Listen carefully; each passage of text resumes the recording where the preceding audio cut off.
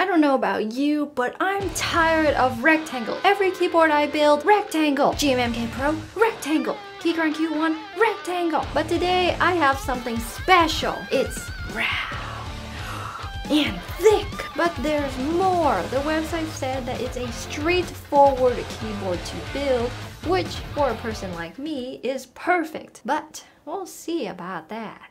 Here is the Pixel Space capsule box, and the box is literally a piece of art. Look at this display case. You can put it on your shelf anywhere you wanted to. It's basically like, you know, when you buy GPUs or CPUs and you're like, you know what, I'm gonna display that. This has that kind of feeling to it.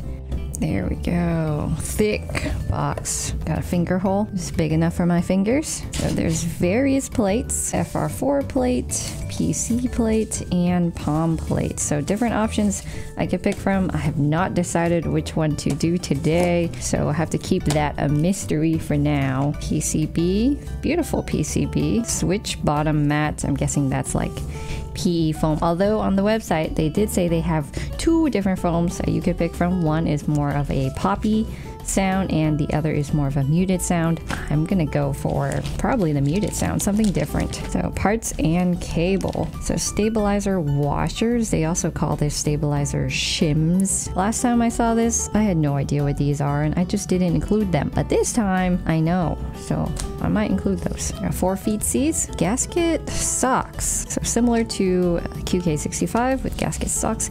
And a straight cable. It actually looks pretty cool. Nice blue color, matches with my case. It's a little short. I've got to guess this is maybe 4 feet. It looks pretty. Bottom foam and middle foam. This must be the muted option. And what we've been waiting for, the beautiful case. Ooh, it's so round. The round case. No more rectangles around here. We're all about circles. Ooh, there it is. There's even a peel. Enjoy the peel. See the branding here with capsule. Here it's a little bit difficult to see with the light, and that is a mirrored round edge USB-C port on the left. It's got a little daughter board thing. I hope that's easy to connect because it's usually pretty painful. And a screwless bottom. Very nice. Ooh, I didn't even see that. They even did a switch and click logo engraving right there. Very fancy. I'm gonna open up the guide because everyone needs guides. I've taken a look at the guide before and it said it was straightforward. Don't need a big brain. Maybe you don't even need a small brain. Okay, there is the guide. It says it uses a popular gasket mount structure, leaf springs, and it should be straightforward to build. Here's the recommended setup. So I'll listen to all of this. Well, hopefully it turns out really well. So this is their second project. Their first project was an endless 80% TKL. It looked very pretty, very sci-fi future-esque, and that's what this is all about too. There's really no instructions other than, you know, build it. So I'm assuming it's pretty easy. So I'm just gonna take it apart. It doesn't come with tools. So you do have to provide your own screwdrivers. Thank goodness I have like a ton of bits.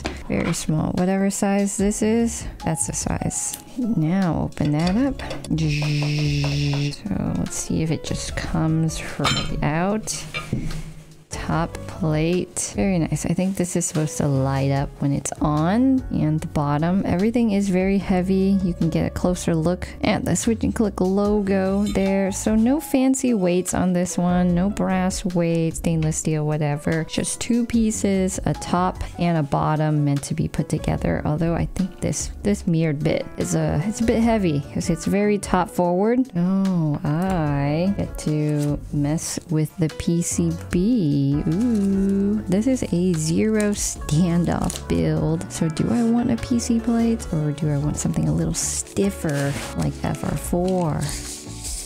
Here's the sheet. They have two sheets. At least that's what it says. So there's two options for case foam. One is a 2.5mm high density pour-on foam for crisp and white tone. And then one is a 1.5mm high density pour-on foam with a special paper which makes a muted sound. So these are the two options. Option one, this is the thicker option. And then option 2, the thinner option. They're both pour on. So if you combine the thinner option plus the paper, you get a muted sound. And I'm looking for something muted. Muted is not the trend, nor is being round. So maybe it'll be a future trend. Hot swappable, looks beautiful. Whatever these veins are, these are cool. These are cool too. And this is where the light comes off over here. So I'll make sure not to break anything. And there it is. So stabilizers go first. Stabilizers always go first. So for stabilizers today, I have the nice and dandy Durox stabilizers that are all clear. They even come with their little O-rings. So with the little O-rings and the washers, I'm not sure if I need to use everything. And also, let me make sure this isn't a 7U space bar like everything else that I've been getting in the world. So it does fit a 6.25U space bar. Don't need anything more than that, thank goodness. Plus the washers or without the washers. The washers look cool. I've just never used them. So the guide recommends that they are optional. One big one and a bunch of little ones. Get my lube, lots of lube. Process just gets faster and faster over time. We don't need any fancy mods here. No holy mod, no FC mod, just lube. So stabilizers are pretty much done. I'm gonna put them on the PCB. This is quite fast. It's really fast. Every time I build a keyboard, it's like I get faster and faster every single time. They clip in down here, and then you just push them in. This full plate is ultra flexy. That looks nice. So washers is going in. They're super small. Screws also going in. Okay, stabilizers are all done. We move on. This video was sponsored by Exter. Do you ever think, technology is everywhere, but why not my wallet? Exter's wallets are some of the smartest wallets in the world. They are all super slim and yet can hold 10 plus cards and cash. This is my thick wallet, and this is my husband's, and this is an Exter wallet. And they also have this awesome feature. This button, all you do is press it and boom, all your cards come out just like that. They also have RFID blocking built in to protect you from wireless theft, and a tracker. I've already paired this tracker, so check this out. Oh no, I've misplaced my wallet. Where is it? Click a button on your phone and it rings, and there it is. It can also help you locate your phone if you've misplaced that. Very helpful. They also look very stylish. Come in a bunch of different styles and colors. These wallets are super awesome, and I'm glad wallets are taking a slimmer approach.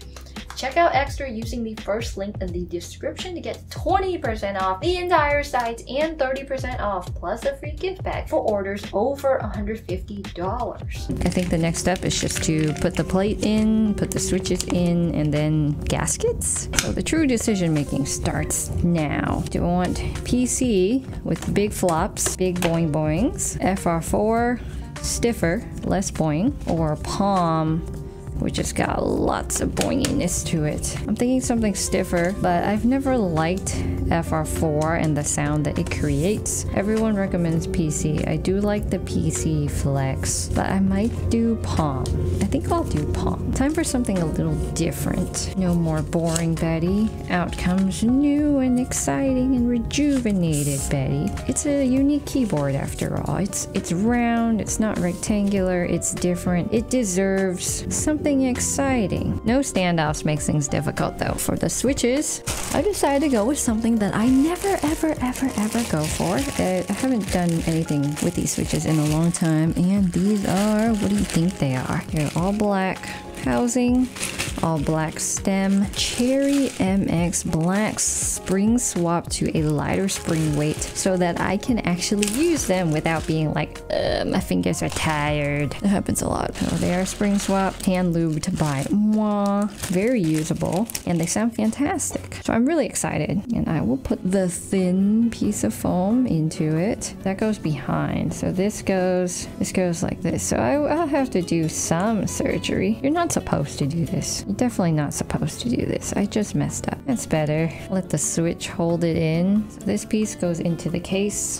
I'm really excited about this build. When I first looked at it, I was like, ooh, finally something unique, something different. No more rectangles. I get something round. Plus it's like sci-fi, futuresque themed. Cherry switches have such nice legs. They're like so strong. They're not flimsy at all. 3 switches remaining. So the next step are these gasket socks. I love gasket socks. I think they're amazingly easy to build. All you do is you take these little things and you slide it onto the plate.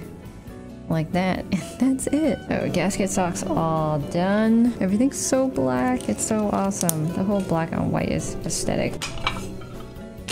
So you take the case off, put it in like so. Still nice and bouncy. RGB's in the right place. Now for sort of a difficult part is connecting this bad boy to the PCB. I guess I do that first. It goes in like this. Put it in there. Okay. It's in. That's it. But the switches that are close to the screws, like that one, they get stuck when trying to get them through these screw holes here. So you have to use a little bit of force. Time to test. So it does work. Let's just put the rest of it on. I'll do without screwing though.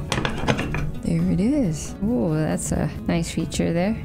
I'm ready to put on keycaps. The keycaps of the day are new keycaps that you've probably seen before. These are the Drop DCX white on black keycaps. They're made to rival GMK keycaps at a more affordable price. The boxing is super clean and the keycaps themselves look so clean. The legending is very clean. They're double shot ABS keycaps. 7U spacebar, enter, white, enter, and escape, which I will be using because I like that white on black look with the combo. It needs feet. Step 1 is feet. Step 2, keycaps. So the whole rounded aesthetic is and screwless. Wow, these feet fit in really nicely. Along with the black and white theme of our switches and plate, we're gonna go with a black and white theme on the keycaps too. I'm gonna put the white keys in first. And I'm really excited about the way this keyboard will sound. I haven't used a palm plate in a very long time. Got those 2 keys. Now for the good stuff, everything else. So let's look at these legends. They feel very smooth. They're ABS, so you know, you might get that shine over time, but the legending is just so clean. Oh, ooh, it's already smudging. Sure, it's beautiful, ready for display. So different things that I like here is that there's a mirrored side, but you're not going to be touching it when you're lifting it up. You're not touching like a mirror on the bottom like this one, where if you're lifting it, boom, you already got fingerprints on it. If you're holding it, boom, fingerprints everywhere. But this, easy to put your fingers underneath the curb and lift it up without fearing that your fingerprints are going to appear anywhere. But you do have that nice mirrored look for if you're taking photos and like those nice lines there. And then the caps indicator light. I'm not sure if I'm a huge fan of the capsule logo being there. Maybe it was just a light without the capsule logo to it. Blocker's nice. Get that nice ellipsoid look. And feet. So not a lot of customizability with the angle, but it is 5 degrees and it's significantly lower feeling than my other keyboard here. A different look, a different feel, different ways that light reflects off of it. A very unique keyboard. Now to plug it in for reals. Oh, it's got RGB breathing. Turn off. RGB light in there, turn it on, then it's got an RGB breathing right now. So that is the build. See how it sounds.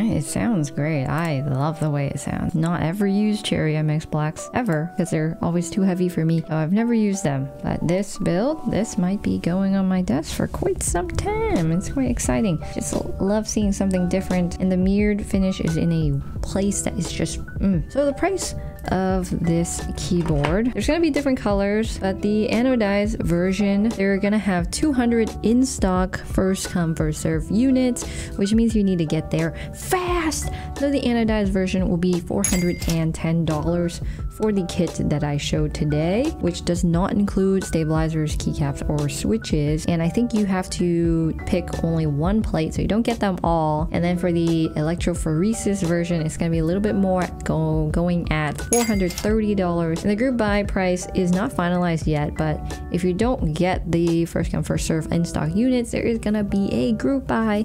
And they plan on getting them under $400. So it's very cool. I really think the trend is going towards different shapes and different kind of designs, cool looking, unique products that it's not the same as we always get. So if you do want a Pixel Space Capsule, you can check it out using the link down below. They have several colors, several renders of potential colorways that they're going to sell it at, but I believe the main ones are black, white, and then this light blue that we have here. I love it. It's awesome. It's going on my desk for a long time. So I hope you enjoyed the build of a really unique keyboard. So if you like this build, I think you'll also like the Tenet Big Brain keyboard that took 9,000 big brain IQ to build right here. Or if you're interested in some pre-builds, you can check out this video right here. And I'll see you in the next one.